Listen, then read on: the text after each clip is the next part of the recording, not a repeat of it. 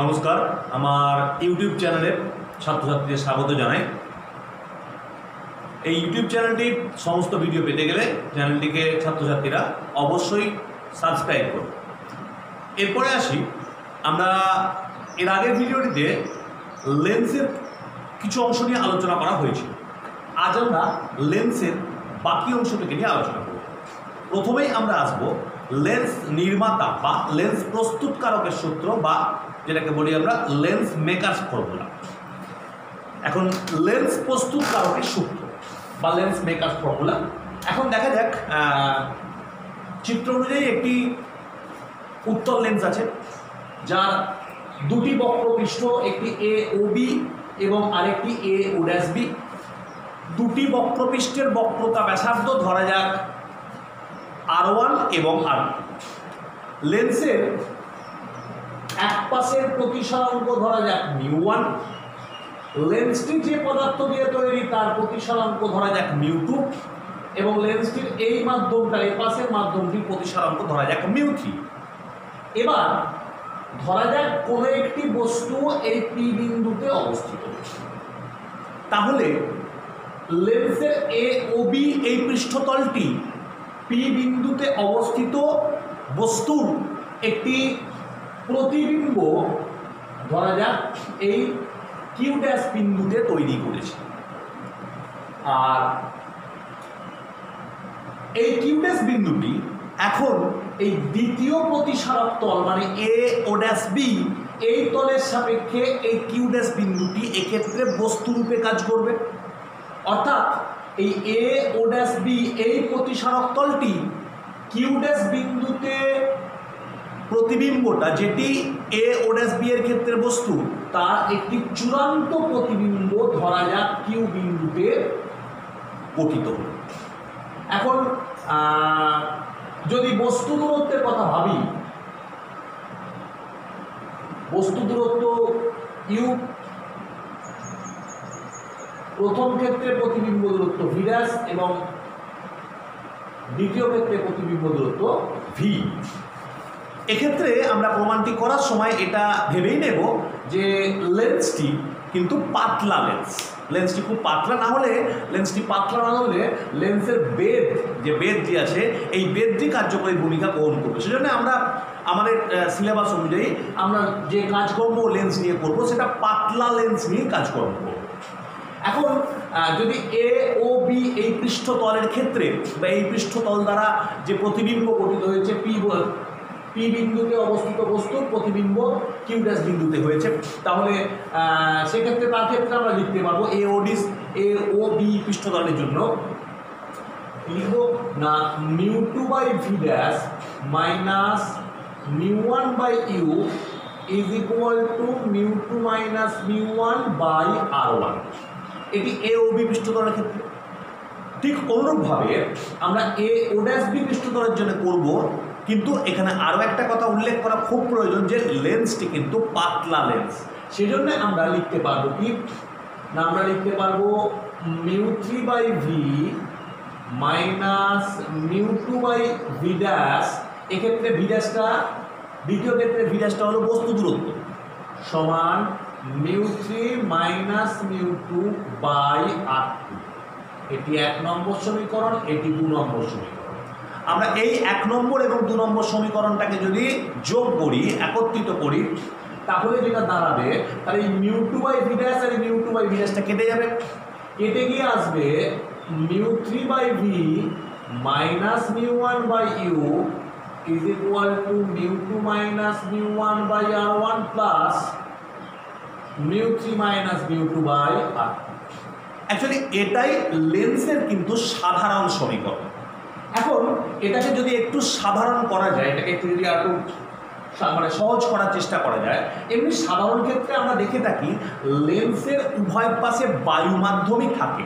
তাই লেন্সের উভয় পাশে যদি বায়ু মাধ্যম থাকে, তাহলে আমরা এই μ1 আর μ3 বায়ু মাধ্যমের প্রতিসরাঙ্ক মানে 1 লিখতে পারবো। আর μ2 অর্থাৎ লেন্সটি যে পদার্থ দিয়ে তৈরি তার প্রতিসরাঙ্ককে μ2 ইজ ইকুয়াল টু μ।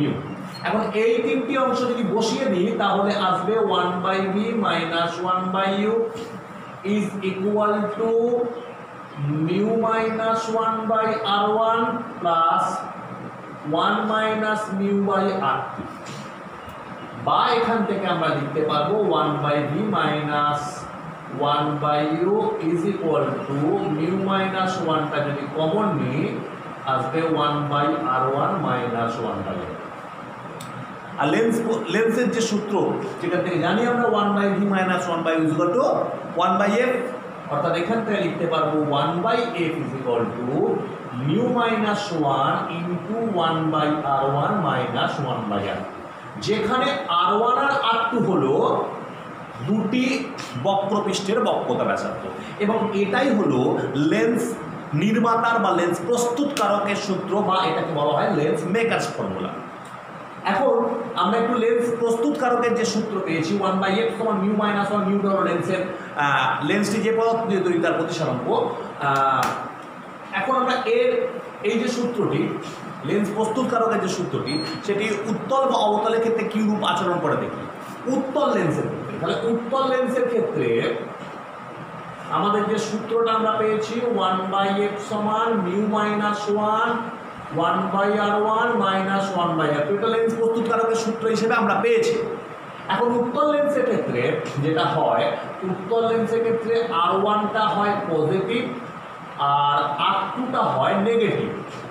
তাহলে উত্তল লেন্সের ক্ষেত্রে চিহ্ন বসিয়ে আর ওয়ানটা পজিটিভ এবং আর টুটাকে নেগেটিভ যদি বসানো হয়, সেক্ষেত্রে সূত্র দাঁড়াবে ওয়ান বাই এফ সমান mu minus one into one by R one plus one by R two. উত্তল লেন্সের সূত্র হলো, যদি বা উভয় উত্তল লেন্সের ক্ষেত্রে সূত্র হলো যদি এই উত্তল লেন্সটা প্রতিসম হয়, প্রতিসম হয় মানে অর্থাৎ আর ওয়ান আর আর টু এরা যদি সমান হয়, অর্থাৎ আর ওয়ান সমান আর টু সমান আর হয়, তাহলে আমরা এখানে লিখতে পারবো ওয়ান বাই এফ সমান mu minus one into two by আর। এটি উত্তল লেন্স বা প্রতিসম উভয় উত্তল লেন্সের ক্ষেত্রে হবে। এখন একই কথা যদি আমরা অবতল লেন্সের ক্ষেত্রে কাজটা করি, অবতল লেন্সের ক্ষেত্রে যেটা হবে, অবতল লেন্সের ক্ষেত্রে আর ওয়ানটা হবে নেগেটিভ এবং আর টু হবে পজিটিভ। তাহলে আর ওয়ানটা নেগেটিভ এবং আর টু পজিটিভ, তাহলে সূত্রটা সেক্ষেত্রে দাঁড়াবে যে ওয়ান বাই এফ সমান mu minus one minus one by R one minus one by R two, বা এটাকে যদি মাইনাসটা কমন নেওয়া যায় mu minus one one by R one plus one by R two হবে। এখান থেকেও আর একটা ব্যাপার পরিষ্কার, আমরা জানি যে উত্তল লেন্সের ফোকাস দূরত্ব পজিটিভ, অবতল লেন্সের ফোকাস দূরত্ব নেগেটিভ, সেটা আমরা এখান থেকে পাচ্ছি। এবং এখানেও একই কথা, যদি আমরা বলি যে এই অবতল লেন্সটি প্রতিসম হয়, তাহলে একই কথা আমরা লিখতে পারবো আর ওয়ান সমান আর টু সমান আর। সেক্ষেত্রে সূত্র দাঁড়াবে ওয়ান বাই এফ সমান minus of mu minus one into two by আর। এটি হলো অবতল লেন্সের ক্ষেত্রে। তাহলে এই হলো উত্তল বা অবতল লেন্সের ক্ষেত্রে আমরা যে দুটো সূত্র পেলাম। এবার একটু দেখি যে এই লেন্স প্রস্তুতকারকের সূত্রটি মাধ্যমের উপর নির্ভরশীলতা তো আমরা দেখেইছি। এখন ধরা যাক যদি এই কোনো একটি লেন্সকে, কোনো একটি উত্তল বা অবতল কোনো একটি লেন্সকে আমরা যদি জলে ডুবিয়ে দিই বা কোনো ঘন মাধ্যমে যদি নিমজ্জিত করি, তাহলে লেন্সটির প্রকৃতি কীরূপ হবে। এখন যদি কোনো ঘন মাধ্যমের মধ্যে যদি ধরা যাক জলে লেন্সটিকে ডোবানো হয়, তাহলে সেক্ষেত্রে সূত্র দাঁড়িয়ে যাবে mu by mu W minus one. এক্ষেত্রে এটা শুধু মিউ জি, অর্থাৎ লেন্সটা যদি কাঁচ দিয়ে তৈরি হয় mu by mu W minus one, এটি one by R one minus one by আর। অর্থাৎ এক্ষেত্রে যেটা দাঁড়াবে লেন্সের প্রতিসরাঙ্কটা কমে যাবে মিউ ডাব্লিউ দিয়ে ভাগ করার ফলে, যেহেতু মিউ ডাব্লিউ একের থেকে বেশি, লেন্সের প্রতিসরাঙ্কটা কমে যাবে। লেন্সের প্রতিসরাঙ্ক কমে গেলে ওয়ান বাই এফটাও কমে যাবে। ওয়ান বাই এফটা কমে গেলে এফ অর্থাৎ জলে নিমজ্জিত অবস্থায় ফোকাস দৈর্ঘ্যটা বেড়ে যাবে। F W is greater than F. অর্থাৎ কোনো লেন্সকে যদি কোনো ঘন মাধ্যমে নিমজ্জিত করা হয় বা যেমন কোনো লেন্সকে যদি আমি জলে নিমজ্জিত করি, তখন দেখা যাবে তার ফোকাস দৈর্ঘ্যটা বৃদ্ধি পায়। সাধারণত প্রায় 4 গুণ ফোকাস দৈর্ঘ্য বৃদ্ধি পেয়ে যায় লেন্সটিকে জলে ডোবালে।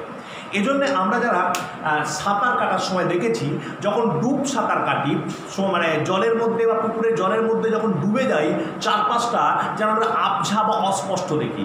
কারণ সেক্ষেত্রে হয় কি না, আমাদের চোখের যে লেন্স রয়েছে, চোখের লেন্সটা সাধারণ ক্ষেত্রে বায়ুর সংস্পর্শে আছে, কিন্তু জলের মধ্যে ডুবে যাওয়ার ফলে চোখের লেন্সটা তখন চারপাশের মাধ্যমটা জল মাধ্যমে অর্থাৎ জলের সংস্পর্শে আসে।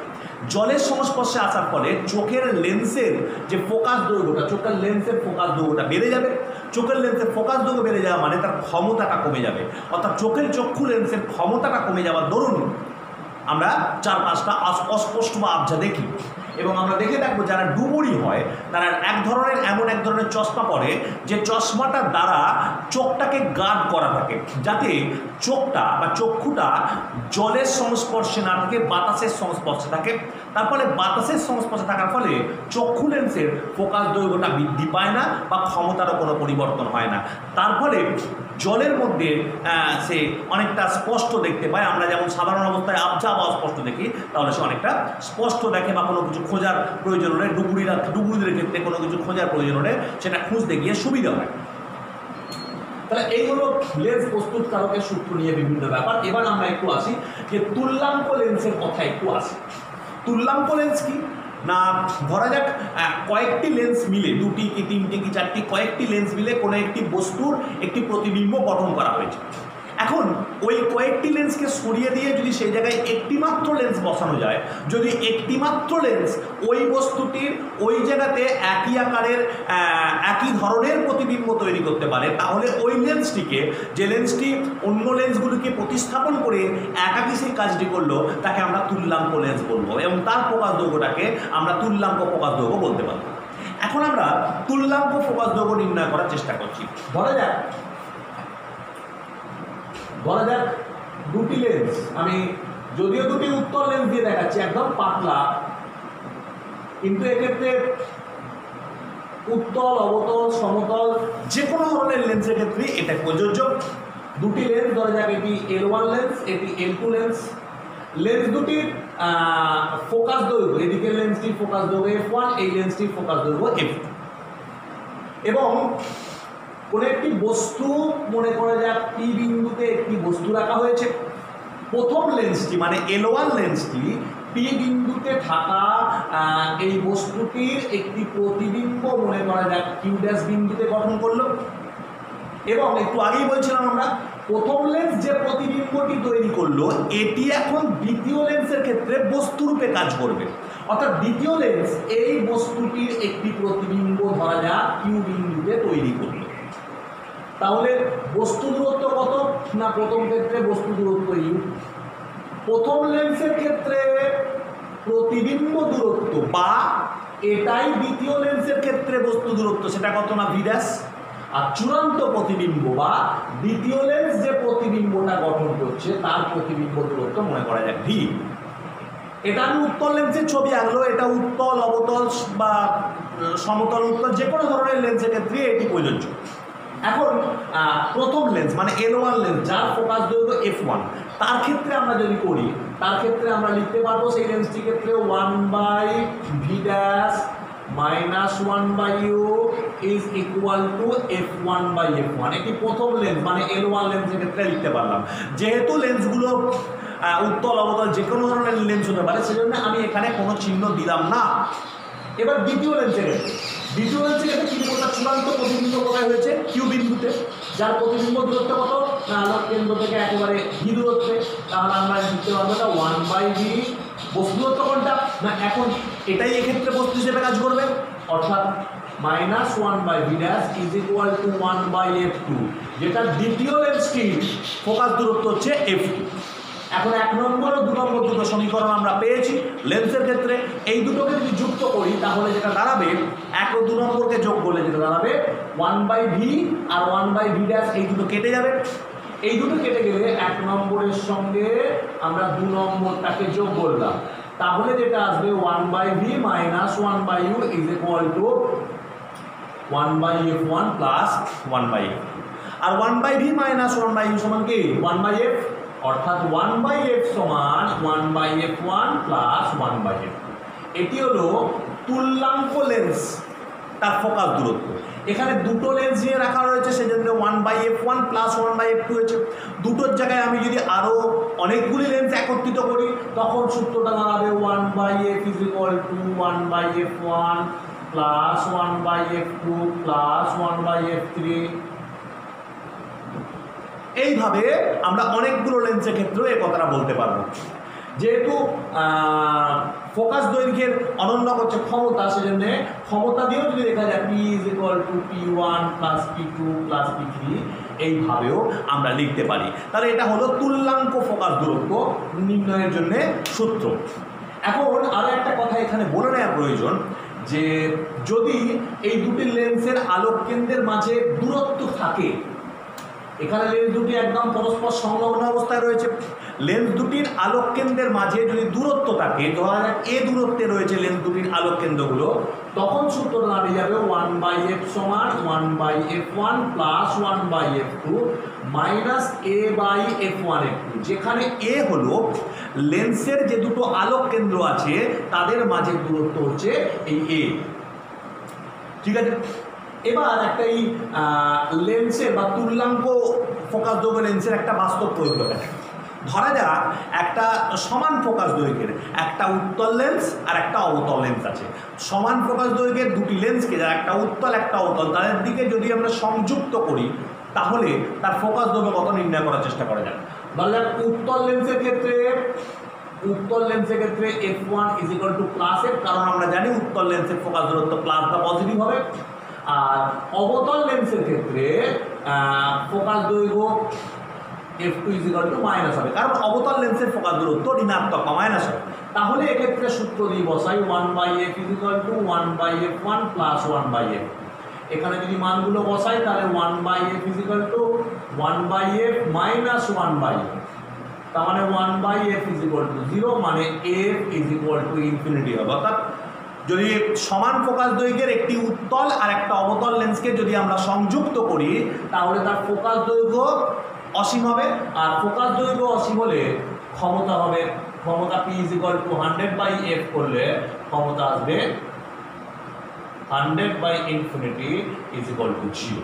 অর্থাৎ সেক্ষেত্রে সেটি ক্ষমতা হবে 0, মানে সমতল কাঁচ ফলকের মতো কাজ করবে।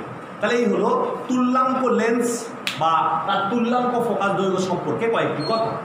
এবারে আরো একটা কথা বলে নিই, যে ফোকাস দৈর্ঘ্য যেহেতু প্রতিসরাঙ্কের সঙ্গে নির্ভরশীল বা প্রতিসরাঙ্কের উপর নির্ভরশীল, সেজন্য এই ফোকাস দৈর্ঘ্য, যে কোনো লেন্সের ফোকাস দৈর্ঘ্য বর্ণের ওপরও, আলোর বর্ণের ওপরও নির্ভর করবে। অর্থাৎ কোনো একটা লেন্সের ক্ষেত্রে লাল বর্ণের জন্য ফোকাস দৈর্ঘ্য একরকম হবে, নীল বর্ণের জন্য একরকম হবে, বেগুনি বর্ণের জন্য একরকম হবে, হলুদ বর্ণের জন্য একরকম হবে। কেন হবে না, আমরা জানি মিউ = a প্লাস b/λ²। অর্থাৎ আমি যদি সরলভাবে লেখার চেষ্টা করি, মিউ সমানুপাতিক 1/λ², সরলভাবে লিখতে চাইলে।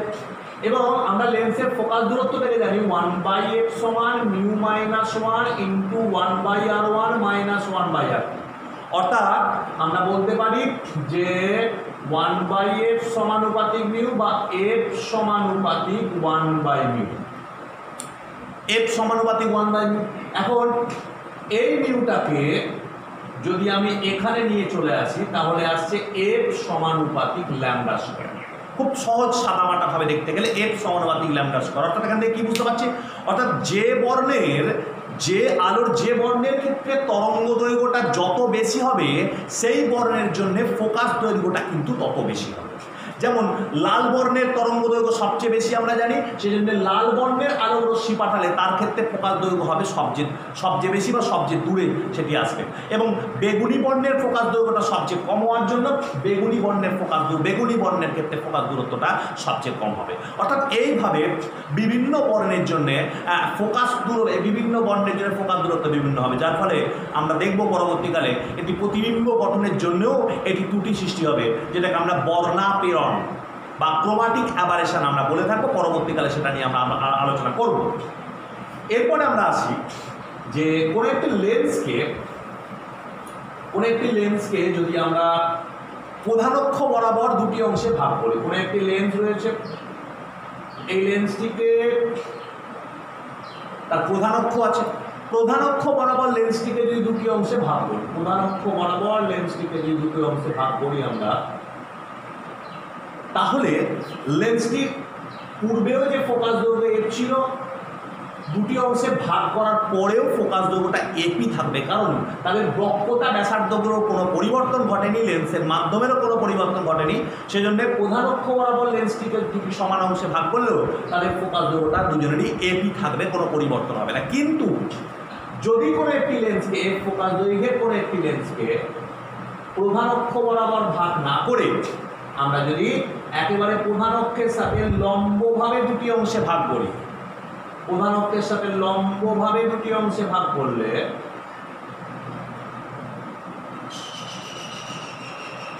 এইভাবে প্রধান অক্ষের সাথে লম্বভাবে দুটি অংশে ভাগ করলে তাহলে প্রতিটি অংশের ফোকাস দৈর্ঘ্য হবে 2f। এটা আমরা লেন্সের যে তুল্যাঙ্ক লেন্সের যে সূত্র সেখান থেকেই আমরা পাবো। প্রতিটি অংশে এরও ফোকাস দৈর্ঘ্য 2f হবে, এরও ফোকাস দৈর্ঘ্য 2f হবে। ফোকাস দৈর্ঘ্য দ্বিগুণ হওয়া মানে ক্ষমতা অর্ধেক হয়ে যাবে। হলো, এরপরে আমরা যে জায়গাটায় আলোচনায় আসবো সেটা হলো যে এফ সংখ্যা। এফ সংখ্যা কি না, এফ সংখ্যা হলো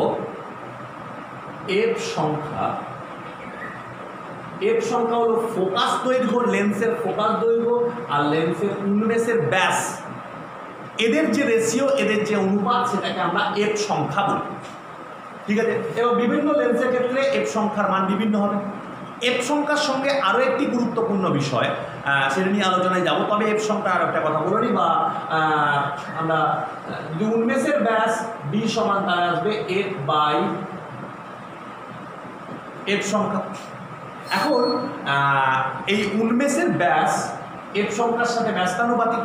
এখন দেখা যায় কি যে কোনো লেন্সের ক্ষেত্রে, কোনো একটা লেন্সের ক্ষেত্রে যদি উন্মেষের ব্যাস কমানো হয়, লেন্সের উন্মেষের ব্যাস যদি কমানো হয়, তাহলে কি হবে না, উন্মেষের ব্যাস কমানো হলে আমার যে প্রতিবিম্ব যে গঠিত হবে, সেই গঠিত প্রতিবিম্বের কোনো পরিবর্তন হবে না। তার আকার, আকৃতি বা তার প্রকৃতি, কোনো রকম তার কোনো পরিবর্তন হবে না। কিন্তু লেন্সের উন্মেষের ব্যাসটা কমে গেলে লেন্সের মধ্যে আলো প্রবেশ করবে কম, এবং কম আলো প্রবেশ করার জন্য যে প্রতিবিম্বটা গঠিত হবে, প্রতিবিম্বের আলোর তীব্রতা বা দীপর মাত্রা সেটা কম হবে। এবং আলোর তীব্রতা বা আলোর উজ্জ্বলতা যদি কম হয়, সেক্ষেত্রে কিন্তু প্রতিবিম্বটা অনেক স্পষ্ট হবে। আলোর তীব্রতা কমে যাওয়ার ফলে প্রতিবিম্বটা স্পষ্টতা বাড়বে, এবং লেন্সের উন্মেষের ব্যাসটা কমে যাওয়ার ফলে যেহেতু কম আলো প্রবেশ করছে, সেই জন্যে প্রতিবিম্ব গঠনের জন্যে সেক্ষেত্রে আমাদের দীর্ঘ সময় ধরে আলোক সম্পাত করা প্রয়োজন হয়ে পড়ে। তাহলে এই হলো লেন্সের উন্মেষের কথা, বা সেখানে এফ সংখ্যার কথা। এখন এফ সংখ্যার সঙ্গে জড়িত আরও একটি অংশ, যার নাম হচ্ছে ক্ষেত্রের গভীরতা।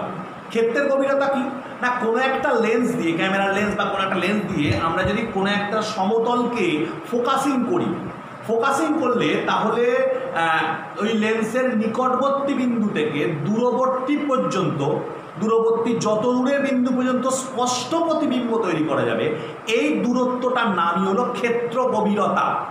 এখন স্বভাবতই লেন্সের এফ সংখ্যাটা যত বাড়বে, এই ক্ষেত্র গভীরতার পরিমাণটাও কিন্তু লেন্সের ক্ষেত্রে ততই বাড়বে।